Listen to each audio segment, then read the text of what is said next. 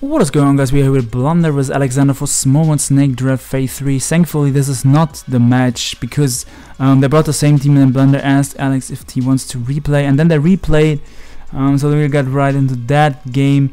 There's a replay. Usually I wouldn't bring you guys a replay. I will have some more live games later. Shoutouts to my man Ultra Balls. He's helping me a bit because I'm pretty busy at the moment. He's narrating some games for me as well. But yeah, looking at it, yeah, this is a pretty cool replay. That's why I'm bringing you guys a replay. Otherwise, I would only bring you live games. There's a team that Brofist brought in World Cup. I'm pretty sure that Alex has. One of the two has to be Scarf. The other one is the Z-move user. This is probably Spikes Gengar, Spikes Ferroworks, defensive Lando, a Camel at the end to wrap it up. A really nice Magirnachek. I always have trouble pronouncing that name, so I pronounce it like slower. But yeah, this is probably Spikes Purple Rain team, and then Scarf Katana or Scarf Lily. One of the two is going to be Scarf. Not sure about the Weavile set yet. So let's get right into it. Blunder leads off with the Weavile. I assume he predicted either the Gengar or the Ladi because those two would have led off well versus the Pelipper. Now Blunder's forced into either Pelipper or Tapu Lily here on the Keldeo. He goes on the Pelipper on a Secret Sword, and if this Keldeo is Scarf, then Pelipper just gets a kill here with Hurricane. Maybe Ferrothorn can take two if it's split off, but Alex has no good switch into Hurricane.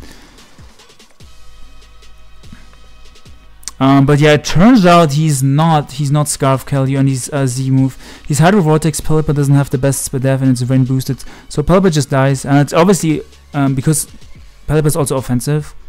Like the combination of Pelipper being offensive, rain being up, Z-move being broken, that just means that that's a dead Pelipper.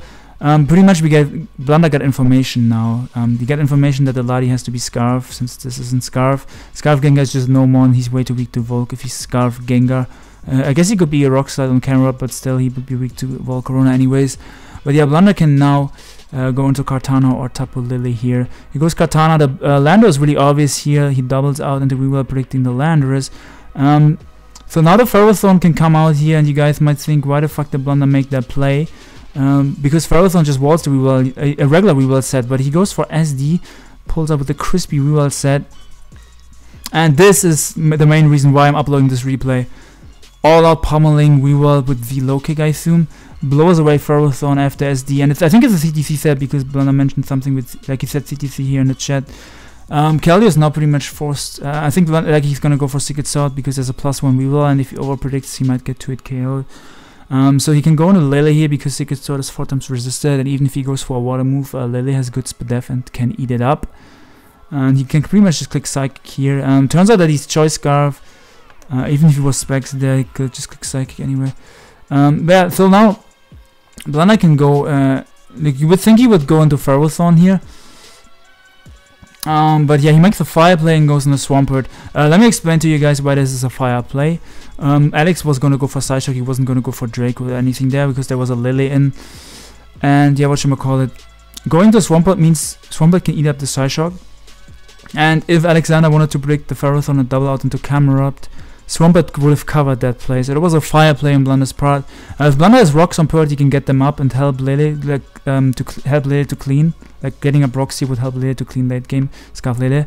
But if he doesn't have rocks on Pert, he probably doesn't have rocks on Pert because he doubled into Ferrothorn. As you guys can see now, they exchange rocks. Blunder can now go for Leech Seed. This is just nice chip on the camera up. He does connect his Leech Seed.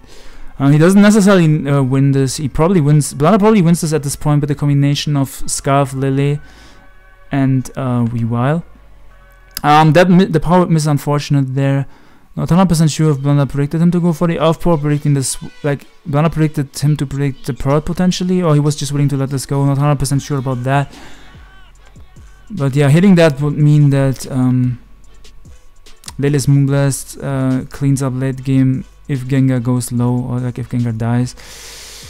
But yeah, now Blunder switches into Perts, predicting a Fire Blast, gets it correct. Oof. And I feel like Waterfall's pretty free here, because like chip damage on everything is just fine to help Scarf Lily. I don't think this was necessary, but to be fair, it doesn't matter at this point. He can just go Weavile here and click Knockoff and get a kill, because Lando would die to the combination of Knockoff and Icicle Crash. He just sacks the Camel. I assume like that the Weavile has SD, Knockoff, Icicle Crash, and Low Kick. I think that's the moveset. Yeah, no Ice Shot probably. Could still be Ice Shot, but I don't think it would be. But yeah, Alex is Now gonna go Landorus because that's the only one that can live a hit with Intimidate. The other two ones died a knockoff. So Blunder can switch here. No Katana or Ferrothorn. Goes to Katana.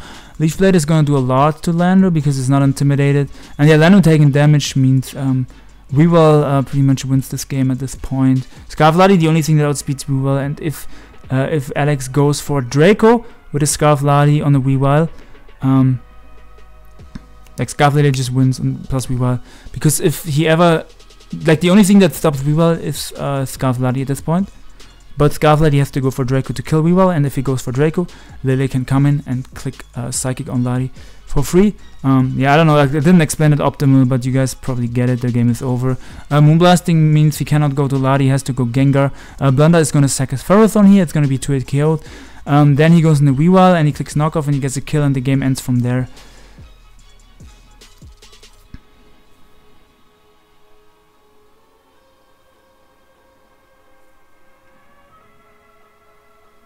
So he clicks Knockoff here, gets a kill, Alex sacks the Lati, and yeah, then like Alex had to bank on some choke, I guess.